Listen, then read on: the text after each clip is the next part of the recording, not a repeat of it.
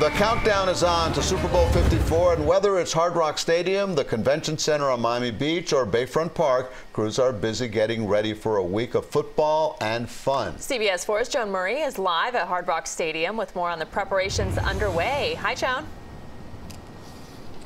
Hey, well, who doesn't love a deadline? You know, I do, and you're really feeling the deadline pressure here at Hard Rock Stadium. You know, we've been talking about it forever, but the Super Bowl is now just 12 days away, so they're kicking it into high gear here and all over South Florida to get ready for the big event.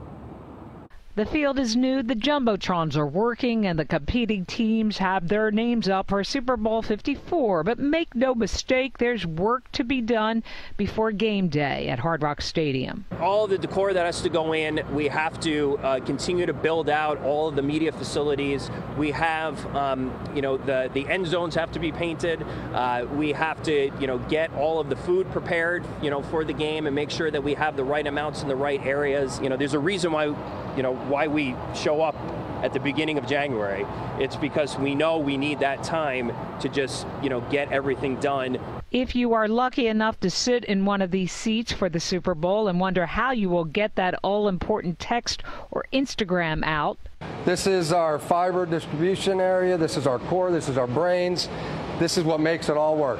Verizon has spent millions on upgrades, giving us a peek at the Nerve Center close to the stadium. We've invested $80 million of enhancements in our capacity that's going to be here long after the Super Bowl.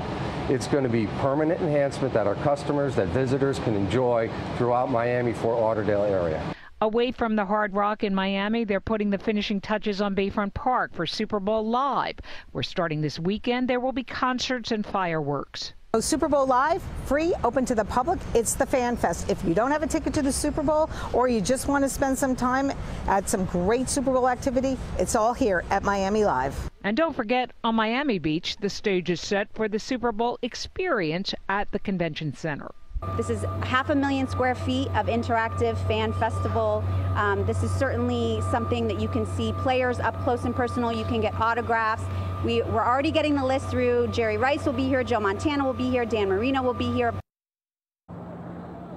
So do we need to say it again? 12 days and counting till the Super Bowl. But remember, a lot of these other events get going this weekend. And for a complete list of the days and times, go to our webpage, cbsmiami.com. In Miami Gardens tonight, Joan Murray, CBS 4 News. All right, Joan, a lot going on. cbsmiami.com has everything you'd want to know about the Super Bowl and our Super Bowl weekend, from a guide to the Super Bowl party scene for visitors and locals, so all the latest news and some fun web extras. It's all in one convenient place, cbsmiami.com/Super Bowl.